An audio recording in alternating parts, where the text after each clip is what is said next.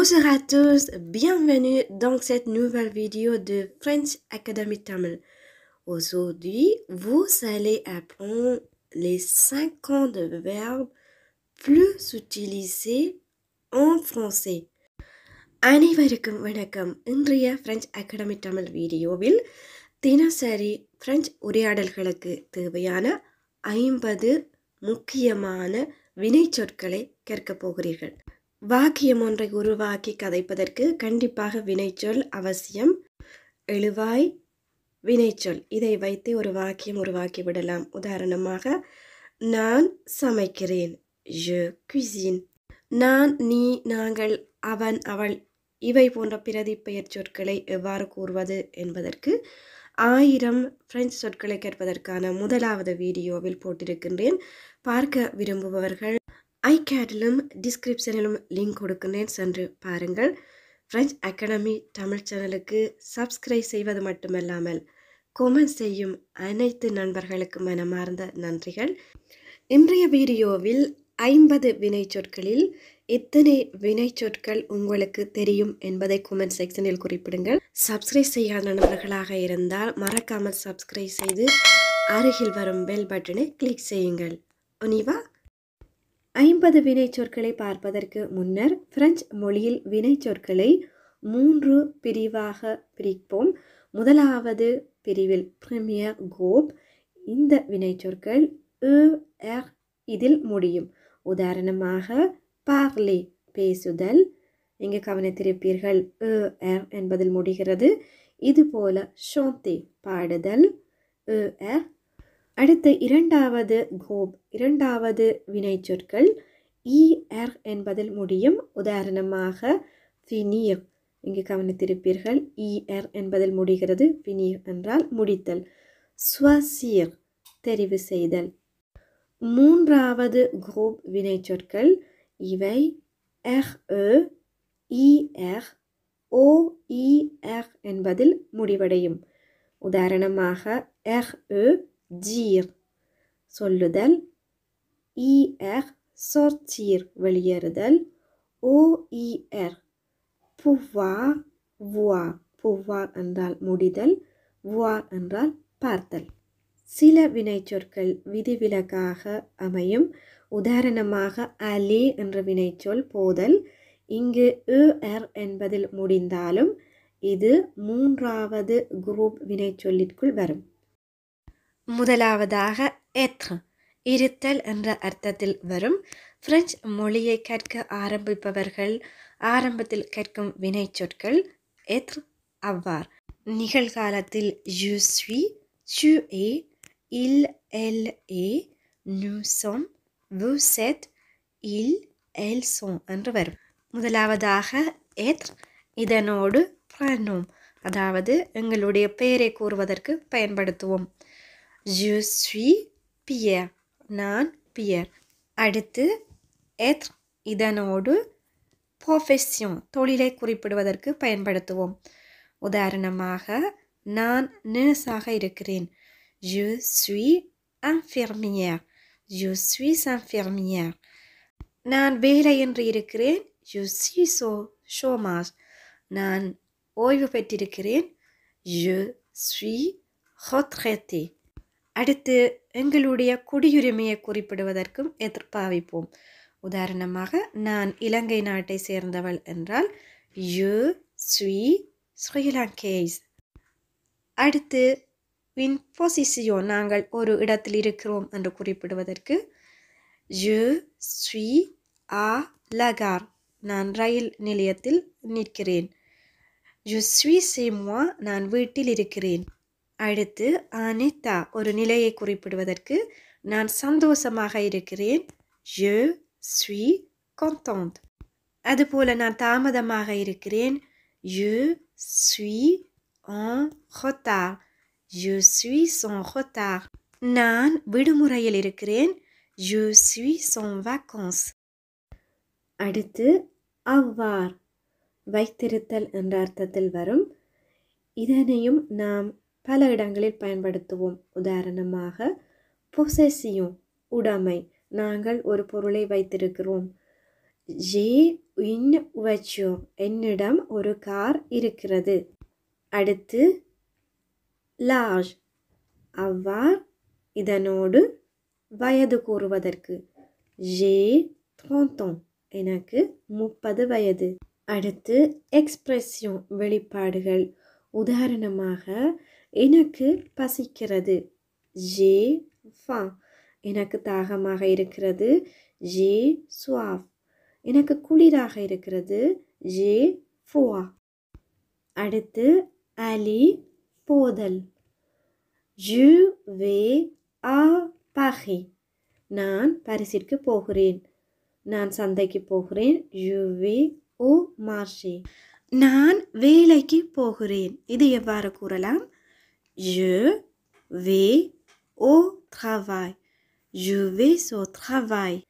நான் நன்றாக இருக்கிறேன் என்று கூறுவதற்கும் je vais bien aller வினைச்சொல் பயன்படுத்துகிறோம்.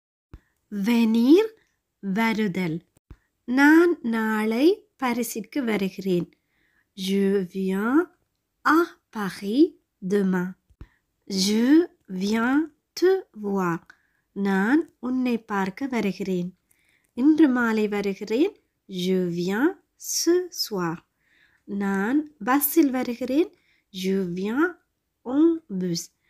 இதுவே திரும்பி வருதல் என்பதற்கு revenir பாவிப்போம். நான் நாளை திரும்பி வருகிறேன். Je reviens demain. venir என்ற வினைச்சொல் வருதல் என்ற கருத்தில் மட்டுமல்லாது உங்களுடைய குடியுரிமையை கூறுவதற்கும் பயன்படுத்துவோம். இதனோடு venir என்பதோடு de அதனோடு நாம் எந்த நாட்டிலிருந்து வருகிறோம் என்று குறிப்பிட வேண்டும். Je viens de Sri Lanka. நான் இலங்கை நாட்டிலிருந்து வருகிறேன். partir புறப்படுதல். நான் என்னுடைய நண்பர்களுடன் புறப்படுகிறேன். Je pars avec mes amis. நான் ஸ்விம்மிங்குக்கு புறப்படுகிறேன். Je pars à la piscine. இன்னொரு வகையில் நான் எப்போதும் ஆகஸ்ட் மாதத்திலே விடுமுறையில் புறப்படுவேன். Je pars toujours en vacances en août. நான் என்னுடைய பெற்றோர்களுடன் vacances புறப்படுகிறேன். Je pars en vacances avec mes parents. arriver வந்தடைதல். J'arrive à l'heure. நான் நேரத்திற்கு வருகிறேன். J'arrive à Toulouse. நான் துலுஸிற்கு வந்தடைகிறேன். J'arrive bientôt. நான் விரைவில் வருகிறேன். நான் என்னுடைய நண்பர்களுடன் வருகிறேன். J'arrive avec mes amis. arriver என்பதற்கு முடிதல் என்ற அர்த்தத்திலும் வரும். உதாரணமாக என்னால் நித்திரை கொள்ள முடியவில்லை அல்லது எனக்கு நித்திரை வரவில்லை என்றால் je n'arrive pas dormir. j'arrive pas dormir. parler பேசுதல் கதைத்தல் என்ற அர்த்தங்களில் வரும். je parle français et anglais. நான் பிரெஞ்சு மொழியும் ஆங்கில மொழியும் பேசுகிறேன். je parle aux mes parents. நான் என்னுடைய பெற்றோரிடம் பேசுகிறேன். Je parle de mes vacances. நான் என்னுடைய விடுமுறைகளை பற்றி கதைக்கிறேன். rester தங்கியிருத்தல். Je reste à la maison. நான் வீட்டில் இருக்கிறேன். prendre எடுத்தல். Je prends le bus tous les matins. நான் தினமும் காலையில் பஸ் எடுக்கிறேன். Je prends mon petit déjeuner. நான் காலை உணவு எடுக்கிறேன். நான் அதிக நேரம் எடுக்கிறேன் என்றால் je prends beaucoup de temps. நான் வேலைக்கு செல்வதற்கு கார் எடுக்கிறேன். Je prends ma voiture pour aller travailler. அதே போல நான் வெளியே செல்வதற்கு என்னுடைய ஜாக்கெட்டை எடுக்கிறேன். Je prends mon manteau pour sortir. descendre இறங்குதல். Je descends toujours à cette station. நான் தினமும் இந்த நிலையத்தில் இறங்குகிறேன். comprendre புரிதல். Je comprends le français. எனக்கு பிரெஞ்சு மொழி புரிகிறது. எனக்கு நிறைய விடயங்கள் புரிகிறது. Je comprends beaucoup de choses. Faire செய்தல். Je fais du sport tous les jours. நான் ஒவ்வொரு நாளும் ஸ்போர்ட்ஸ் செய்கிறேன். அடுத்து இசைக்கருவிகளை வாசிப்பதற்கும் இந்த ஃபேர் வினைச்சொல் பாவிப்போம். Je fais de la guitare. நான் கிட்டார் வாசிக்கிறேன். நான் ஷாப்பிங் செய்கிறேன்.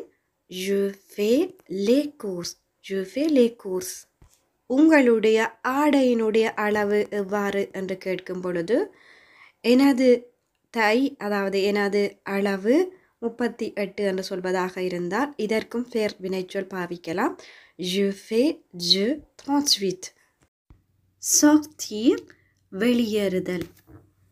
Le matin, je sors de chez moi à 8 heures.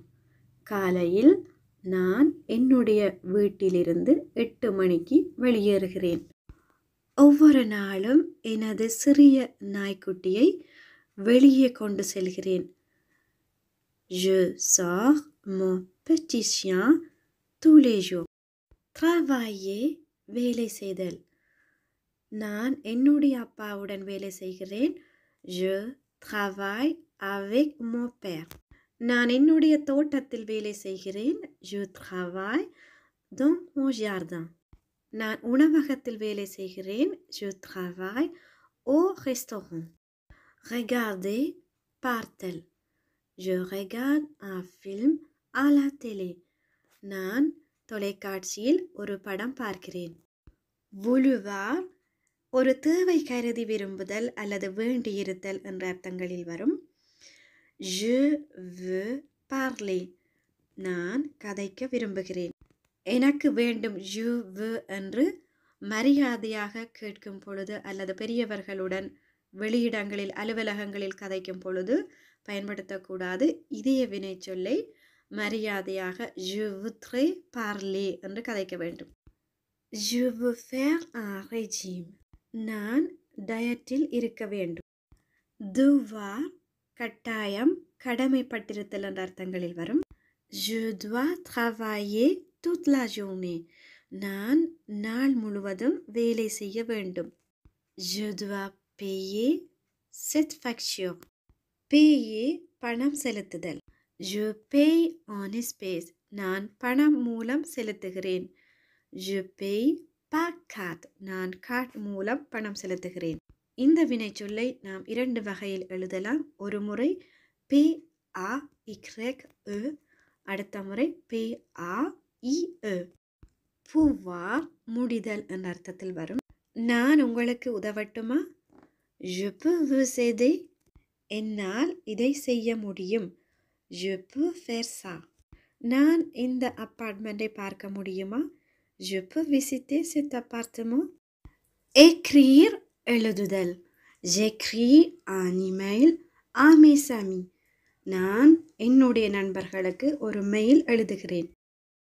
aimer விரும்புதல். காதலித்தல் என்ற அர்த்தத்திலும் வரும். J'aime la glace. எனக்கு ஐஸ்கிரீம் பிடிக்கும். J'aime lire. எனக்கு வாசிக்க பிடிக்கும். நான் உன்னை விரும்புகிறேன், காதலிக்கிறேன். Je t'aime. acheter வாங்குதல். J'achète un t-shirt pour mon mari. நான் என்னுடைய கணவனுக்கு ஒரு t-shirt வாங்குகிறேன். falloir வேண்டும். இந்த வினைச்சொல் தனியாக இல் என்ற எழுவாயோடு மட்டும்தான் பாவிப்போம். Il faut partir. புறப்பட வேண்டும். Il faut que tu viennes. நீ வர வேண்டும். finir முடித்தல். Je finis mon travail. நான் என்னுடைய வேலையை முடிக்கிறேன். voir பார்த்தல். Je vois mon ami dans le bus. நான் என்னுடைய நண்பியை பஸ்ஸிற்குள் பார்க்கிறேன். Je vois très bien. Je n'ai pas besoin de porter de lunettes. நான் நன்றாக பார்க்கிறேன். எனக்கு கண்ணாடி போட வேண்டிய தேவை இல்லை. arrêter நிப்பாட்டுதல். j'arrête de travailler. நான் வேலை செய்வதை நிப்பாட்டுகிறேன். j'arrête de fumer. நான் புகைப்பிடிப்பதை நிப்பாட்டுகிறேன். écouter கேட்டல். j'écoute de la musique. நான் மியூசிக் கேட்கிறேன். j'écoute les informations. நான் நியூஸ் கேட்கிறேன். அடுத்து je t'écoute. நான் நீ சொல்வதை கேட்கிறேன். savoir தெரிதல். je sais danser. எனக்கு நடனமாட தெரியும். je sais nager. எனக்கு நீந்த தெரியும். connaître தெரிதல். je connais tout le monde ici. எனக்கு இங்கு எல்லோரையும் தெரியும். je connais cette chanson. எனக்கு இந்த பாடலை தெரியும். savoir connaître இரண்டுக்கும் தெரிதல் என்ற அர்த்தத்தில் வந்தாலும் savoir என்ற வினைச்சொல்லிற்கு பிறகு ஒரு செயல் வரும். ஆனால் connaître என்ற வினைச்சொல்லிற்கு பிறகு ஒரு பெயர்ச்சொல் வரும். boire குடித்தல். je bois de l'eau. நான் தண்ணீர் குடிக்கிறேன். je bois trop de café. நான் அதிக அளவு காஃபி குடிக்கிறேன். dire சொல்லுதல். je dis bonne nuit à mes enfants. என்னுடைய பிள்ளைகளுக்கு நான் bonne nuit சொல்கிறேன். bonne nuit என்பது good night. ouvrir திறத்தல். j'ouvre la fenêtre. நான் ஜன்னலை திறக்கிறேன். j'ouvre un compte bancaire. நான் ஒரு வங்கி கணக்கு திறக்கிறேன். fermer மூடுதல். je ferme la porte de ma chambre. je ferme mon compte à la banque. நான் வங்கியில் எனது கணக்கை மூடுகிறேன். préparer தயாரித்தல். je prépare le petit déjeuner pour toute la famille. குடும்பம் முழுவதற்கும் நான் காலை உணவு தயாரிக்கிறேன். manger சாப்பிடுதல். je mange des légumes. நான் காய்கறிகள் சாப்பிடுகிறேன். நான் இறைச்சி சாப்பிடுவதில்லை. je ne mange pas de viande. je mange pas de viande. dormir நித்திரை கொள்ளுதல். je dors beaucoup le samedi matin. நான் சனிக்கிழமை காலையில் அதிக நித்திரை கொள்கிறேன். apprendre கற்றல். j'apprends le français. நான் பிரெஞ்சு மொழி கற்கிறேன்.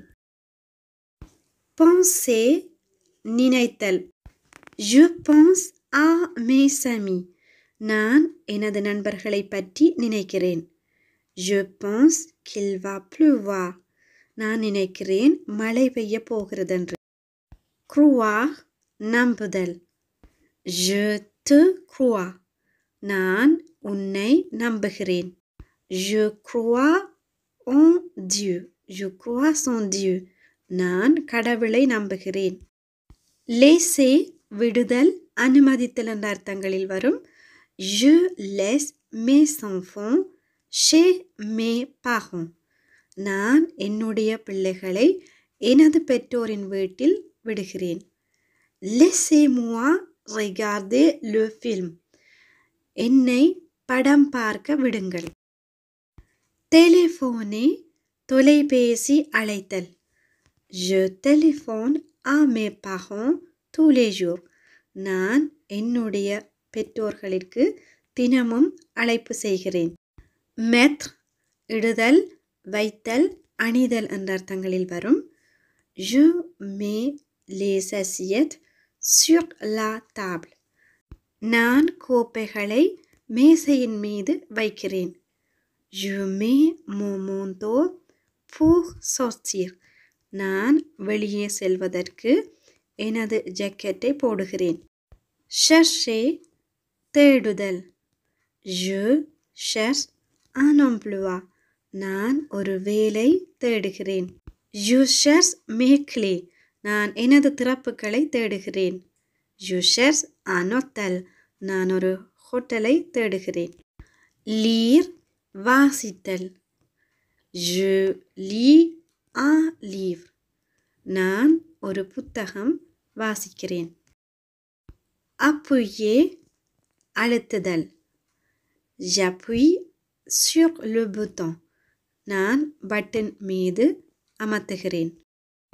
Rentrer மீண்டும் நுழைதல், உள்ளே வருதல் என்ற அர்த்தங்களில் வரும்.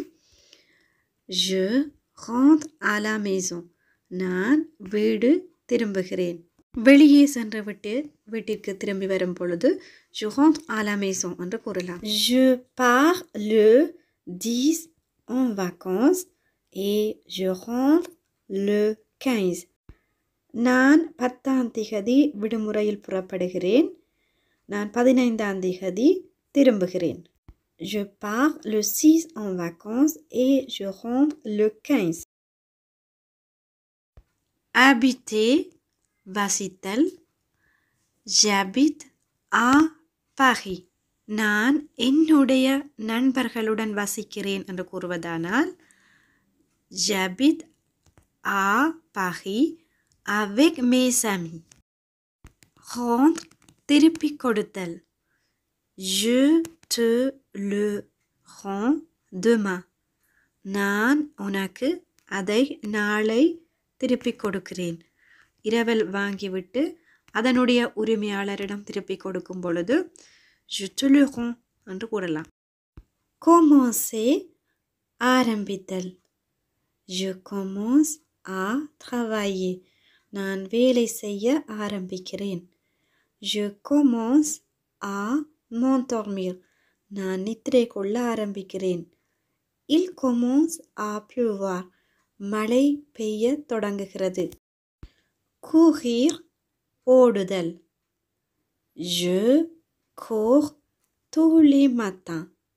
Tous les matins ஒவ்வொரு நாள் காலமையும் je cours நான் ஓடுகிறேன். ஒவ்வொரு நாள் காலையிலும் நான் ஓடுகிறேன். Je cours tous les matins. Okay friends, 1000 வார்த்தைகளை கற்பதற்கான வீடியோவில் இன்று நீங்கள் 130 வார்த்தைகளை கற்றிருப்பீர்கள். இனிமேல் உங்களால் ஒரு வாக்கியத்தை இலகுவாக உருவாக்க முடியும் என்று நம்புகிறேன். இந்த வீடியோ பிடித்திருந்தால் ஒரு லைக் செய்யுங்கள். உங்களுடைய கருத்துக்களை கமெண்ட் செக்ஷனில் தெரிவியுங்கள். French Academy தமிழ் சேனலுக்கு புதிதான நண்பர்களாக இருந்தால் மறக்காமல் சப்ஸ்கிரைப் செய்து அருகில் வரும் பெல் பட்டனை கிளிக் செய்யுங்கள். அடுத்த பயனுள்ள வீடியோவில் சந்திக்கும் வரை நன்றி, வணக்கம்.